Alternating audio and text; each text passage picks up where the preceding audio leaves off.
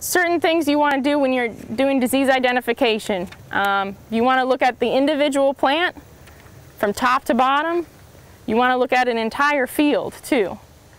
So with stem canker, it's usually one plant, maybe two here, and then maybe one or two over there, maybe three over there. It's usually just a couple plants here and there. So here where I have this flag,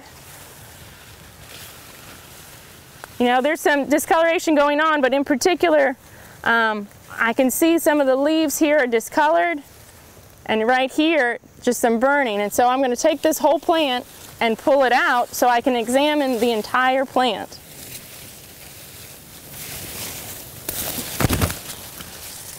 And that's something to take into consideration too. When you pull out a plant, was it easy to pull out or was it hard? Because it'll tell you about the whole plant, because we want to say, is it something going on with the roots?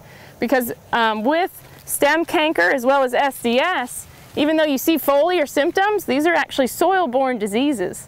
So they're actually infecting through the roots, possibly the stem, and then you're getting foliar symptoms. So with stem canker and SDS, you get this interveinal chlorosis, so yellowing between the veins that can then also become brown. So you have discoloration of the leaves. And the thing to do when you're trying to say, well, do I have a burn in the field or do I have a disease? Well, one, you can go back to the pattern in the field. If it's a burn, the entire field is going to have that symptom.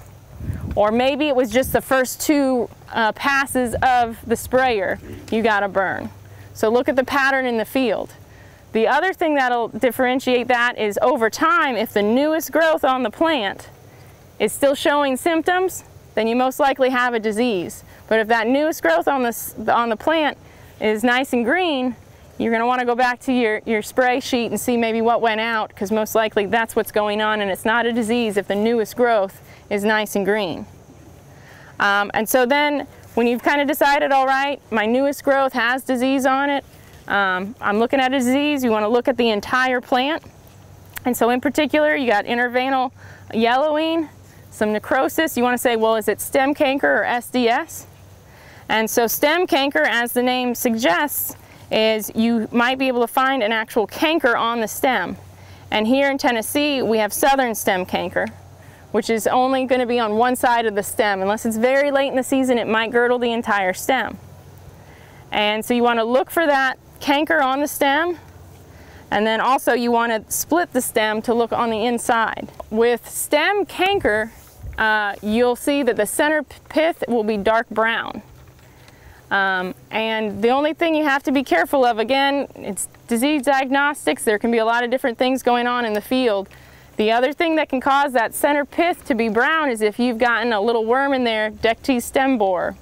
If it's gone into your plant and burrowed through that center stem, it's kind of its trail of its frass, its poop, will be brown. And so that'll muddle your diagnostic. And so a lot of times you want to look at more than one plant in the field to truly tell what it is or what it isn't. As with SDS, sudden death syndrome, you have very similar foliar symptoms. It's also a similar distribution in the field. Might be slightly larger pockets of SDS, maybe a grouping of 6 to 12 plants in spots. And depending on the year, you might actually have, I've seen very large corners of entire fields having SDS. But again, when you split that stem open, that center pith is going to be white, but that outer vascular tissue will be slightly discolored. So really the big thing for those two is when you know it's not a burn, you want to look on that stem for the canker, split that stem open, look for the center pith and see if it's white or if it's brown.